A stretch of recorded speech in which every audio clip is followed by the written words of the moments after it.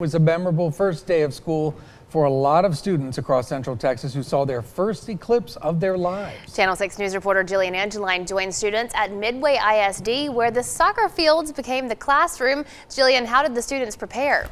Doug and Leslie, teachers told me they had the live stream going on in the classroom and they planned to make it a teachable moment. They also made sure to tell students to not stare directly at the sun without those approved glasses. At its strongest point, the sun was about 70% covered in Waco. Midway students walked out of the classroom and onto the field with minutes to spare. They used a variety of tools to help them see the scientific phenomenon. Approved glasses, welders' masks, and pieces of cardboard with filters on top were used, but no matter what was used to witness the much anticipated event, one thing was for sure: it was a special start to the school year for the students.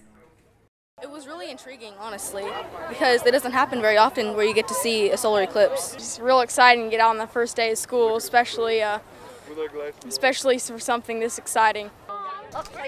Now, if you missed it this time, there's still some hope. There will be a total solar eclipse in 2024, and it will run right through Central Texas. Leslie and Doug, that means we got to hold on to these glasses a little bit longer. Yep, get our monies out of them. Thanks, Jillian.